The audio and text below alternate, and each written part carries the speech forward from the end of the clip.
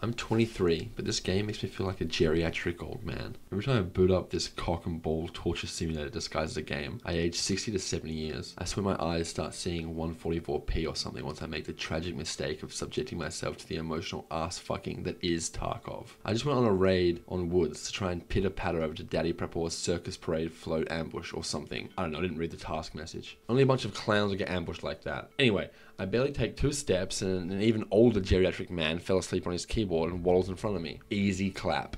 Take 2 more steps and hear World War III starting near the USEC camp, right where I need to go. Nades and 60 round magazines are a flying. I think I heard an AC-130 at some point. So I think to myself, I'll just post up here on this rock and observe for a while, then move in. I sat in that rock for 4 minutes, just chilling. Didn't see a single thing move, although I wouldn't be surprised if every PMC and player scout on the map walked into my view and I just didn't see them. After 4 minutes, the bush next to me one-taps me with M995. First off, dude, I have a packer and a dick helmet. Overkill much? And second, this dude sat there staring at me for 4 minutes, wondering how the fuck I managed to wander out of hospice and get a gaming PC set up just to support Nikita's juice addiction. Poor guy probably felt like he was executing their brain-dead grandpa or something. Took a break for a while, came back, and did a run with just an M9 and a single backup magazine. Stuffed 3,000 rubes into my butt to pay for the extract and did a night raid. Booked it from spawn right towards the USEC camp, aka Gravity Well. It seems every PMC spawning on that side of the map has instantly pulled into it. On my way, deadass ran straight into 2 thick boys. Like I was spooning one of them for a second. I got soaked from the sweat pouring off these dudes. I have no idea how I didn't hear or see them until I was nut to butt with what I can only imagine are 2 TTVs who have been grinding this game every day since Wipe for their 0 viewers. I immediately shit myself. Not that uncommon for a 90-year-old, to be honest. I start weaving through the bushes while reciting prayers from the Bible, Quran, and even threw in some dark nasheed for a second there. I guess it worked because I didn't get hit once. I think they spent the entire GDP of Ethiopia with ammunition shooting at me. And of course, I am fast as fuck, boy, with no gear. Chad Thundercock and his butt buddy can't keep up. I take a long path and make it to the camp ambush site with 10 minutes left. Scoot over to the Uber driver and get my ass back to this shithole of a barely upgraded hideout. Seriously, I only need one more relay to build the easy bake oven so I can cook up some lunchboxes for that fat ass Jaeger,